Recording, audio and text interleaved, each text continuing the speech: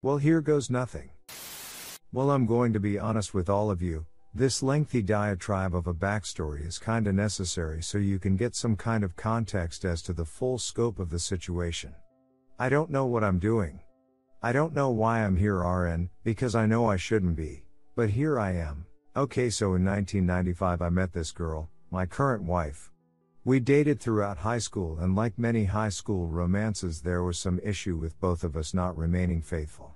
Eventually in '99 we called it quits, and within a year I married her best friend and had a kid. Fast forward 8 years and my first wife had become a hardcore cocaine addict and was court-ordered into treatment after a string of legal troubles. Upon discovery of my accounts being wiped out to fuel the drug binges I left. Within a week's time, it was crazy. This is roughly 2007, so social media didn't really exist like today, aside from MySpace and Classmates.com, which I had received a message from my current wife saying she needed someone to talk to. So I reached out, and over the course of 2 months we spoke regularly. She told me she had 2 kids and their father had beaten her within inches of her life, tried to kill her newborn son throwing a brick through the front windshield of her car. Said she was mentally and physically abused the entire time, so much so he would tie her up with extension cords and force her to sleep with him, or he would put her in a closet. Real piece of acid kinda material. But I digress. Okay, so fast forward another 12 years, it's like March of 2020, just before the pandemic, and her daughter, who would have been 15, informs us, well, me really, that he's getting out of jail and she wants him paroled to our house. Yeah, sorry kid, but that ain't gonna fly. We had 6 other kids plus the 2 she had and the 1 I had. Is he supposed to sleep by our feet like a goddamn golden retriever? This is my first of many red flags as my wife proceeds to actually attempt to convince me that would be a good thing to show the kids we can all get along and be adults, and of course I feel like an ass, but I don't budge. So while he doesn't move in and he gets a place just down the street and practically lives there anyways, and I tolerate it because my stepdaughter is a lot easier to be around. For a bit, I can't lie, things seemed kinda okay. Then all of a sudden, like out of nowhere, my wife starts having serious mental health issues, like seeing dead people all over our kitchen, walking into our refrigerator issues. Like swearing there was a 4 feet tiny woman living in the couch who came out to blow me when she would go to the bathroom.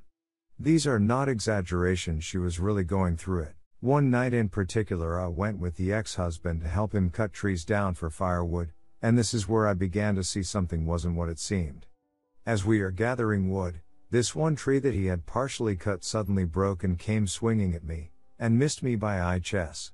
Before it could even travel my way, he's talking to my wife on phone telling her I had been seriously hurt. But I was fine. Chalked it up to paranoia on his part and let it go. Another time going to pick up pizzas with him, he suddenly begins driving like a maniac, stating he was watching us being followed for the last several minutes. He approached our house and the neighbors are in their cars chatting as neighbors do, and he proceeds to floor it and opens his door to roll out after grabbing the wheel so that the brunt of the impact is all on my side of the car. Again, chalked to paranoia. So now my wife has suffered a miscarriage and is deeply distraught, on top of spiraling mental health and the fact our landlord had collected a year of rent and never paid the mortgage, so we were being put out by the county. I had convinced her to seek help and get meds. She did. Things turned back to kinda normal, although brief. One late night, early morning, she starts to cry as we were getting pretty intimate. She tells me she thinks she is still in love with him and she never processed all these feelings cause of him being in jail most of the last 13 years. This crushes me. Ducking destroys me. She begins spending alone time with him, time I wasn't aware was being spent. And then one day in at the house finishing packing, she has to go get boxes from him. I say just go on, drop me at the house to finish and just hurry up and get back. As I walk into the house, and she pulls off, I hear someone walking around, and though it might have been my stepdaughter, as I turn a corner I'm hit on the back of my head and drop to my knees, and I'm hit 2 more times before I'm out. I come to. It's dark. No one has been back, so now I'm panicked, disoriented, and without my cell phone. I walk to a store for some reason and try to call her, but no answer. Look at a clock. It's been over 2.5 hours. I go back to the house and sit for another 30 minutes and she pulls up. No boxes. She's on the phone with him when I tell her what happened. His cousin gets there in less than 5 minutes and he's another 5 behind him. I use the Find My Phone app and discover my phone as I can't prove or disprove this in the cousin's hand as he claims he stepped on it when he got out of his car. The whole thing is placed nicely at the feet of our neighborhood tweaker as there were large holes in the walls where copper pipes had been removed.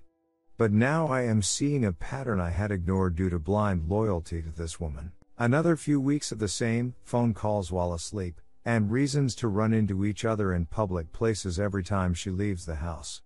And I finally had enough and said I was done pretending this it isn't going on that it has been for a long time and what is wrong with her just being so out there with it, and of course I'm called everything you could think of and more. She causes a huge fight and leaves. She stayed at his house.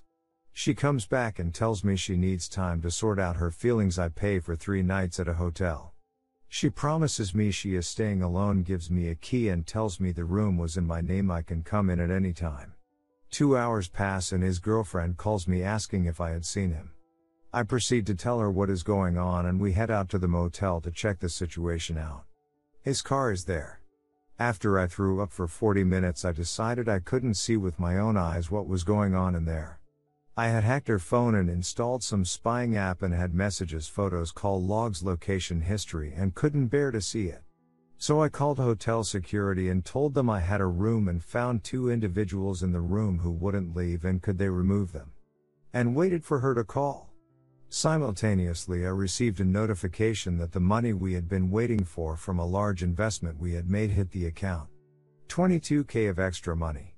I left her about $3,500, told her to take everything she could get in one trip cause once she left she wasn't ever to come back. She takes the $3,500 and disappears for 22 days into Florida from Ohio with my daughters and this guy, his cousin and his girlfriend. Once they get to KY he calls and begins to tell me how they are getting remarried and basically gloat, but in his arrogance he made a minor mistake.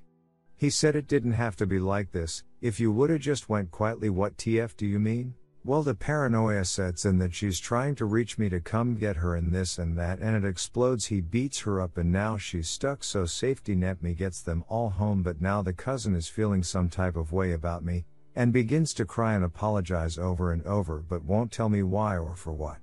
Only says I need to protect my wife and family from A.P. On the way home AP is contacted by parole. Seems someone had posted all the pics from FL on Facebook and he forgot to ask to go. Once he's back he is met by cops who cuff him and take him to serve the final 3 years of his sentence. Now she wants to fix things, she wants to do all this but I'm still seeing calls from prison on the phone 3,4, 5 times a day, 20 to 30 minutes each call. Every time she's gonna help with this and she's done then it's something else. I'm missing money constantly so I know it's going to him. I just can't figure out what email she uses. She covers her tracks after the spy up incident. She won't admit anything was going on prior to Florida, but I know it's a lie. As I said, I have messages and photos to prove otherwise, but they're photoshopped.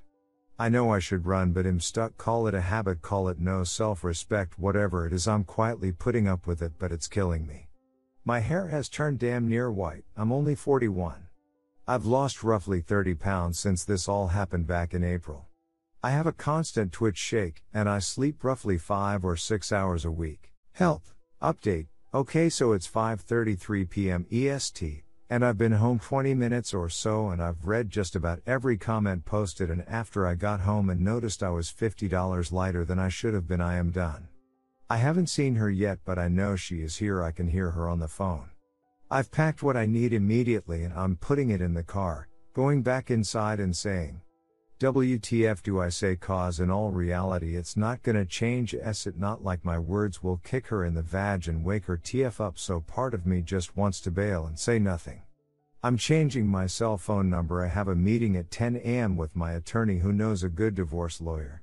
I'm guessing staying at one of my stores or the restaurant isn't the best idea, so not sure where I'm going, but I will know when I get there. Huge update, this is unbelievable. She got married initially on New Year's Eve of 2005, in a city roughly 5 miles from where we grew up, but in another state.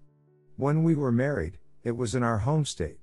She filed her divorce herself, using some website or some nonsense. Cost her $400.